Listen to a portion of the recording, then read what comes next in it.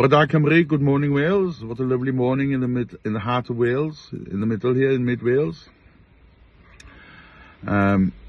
So let's start by saying thank you ever so much for the turnout in Carmarthen on Friday. Well done boys and girls, men and women, ladies and gentlemen. And for the turnout as well in Newtown yesterday. Excellent turnout. We all seem to think that WG stands for Welsh Government. But it's obvious, it doesn't stand for Welsh Government. It stands for wasters and gutless.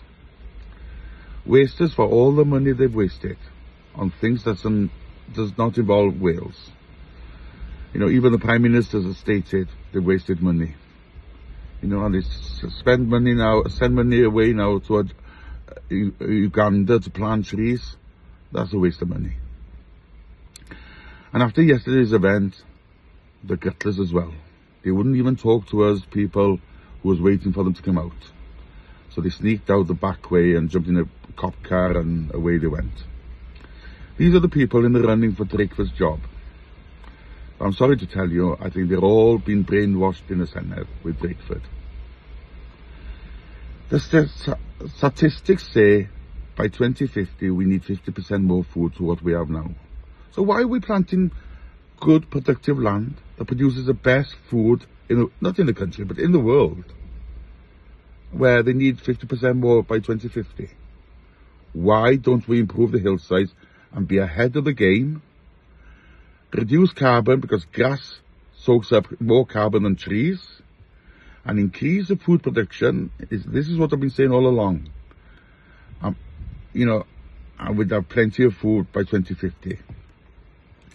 These people in the Senedd, they've never had College of Life. They don't understand. They don't care about me, you, or nobody else in the country. All they're concerned about is their salaries and their pensions. Make sure they're okay. And these extra seats, probably for their mates or more bloody cronies to make more mess.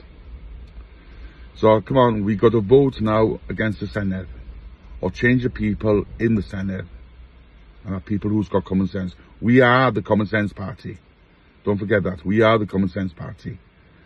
You know, it's like the school holidays. Fine, they want to reduce it. But why don't they send the kids back to school a week earlier? Why point a finger on that first week where Welsh families go for a holiday at the Royal Welsh Show? That's their annual holiday. The only holiday most farmers have. Because the rest of the year, for the 51 weeks, they're bloody busy. If it's lambing, feeding, hay making, whatever. Or even spreading slurry. You know, NVZ, waste of time. You know, nature, they're going on about nature. How did nature survive before these no-gooders came along?